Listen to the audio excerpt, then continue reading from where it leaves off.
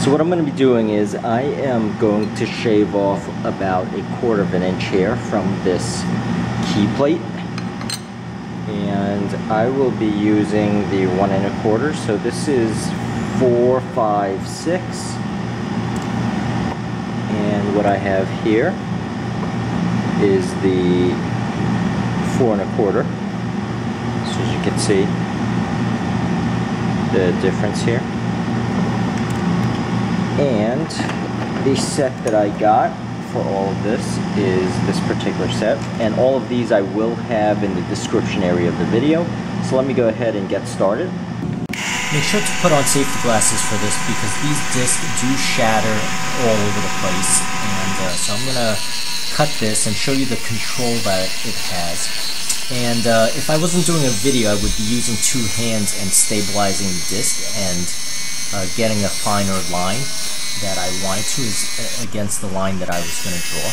Now I am going to cut the top and bottom, and this took about 5 minutes just because of the control here. And after I'm done, you could see the slit, and I do have to do some finishing touches and cut it through.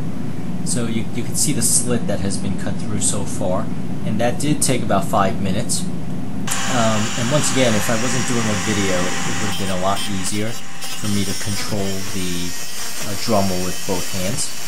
So with the wheel, I'm just cutting off a little bit more so that I could use a plier to twist it off, so you could see what's left here.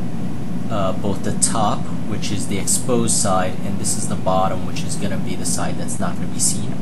And I'm merely going to use pliers now to twist it off, and you can see it comes off fairly easily. And so just to give you an idea of the thickness, this thing is pretty thick, I would say, but it is a metal alloy. So as you can see afterwards, I'm going to grind it with a grindstone, smooth out some of the edges, so they're not sharp to the touch. And after that, it's pretty much done, but this was pretty handy and pretty easy.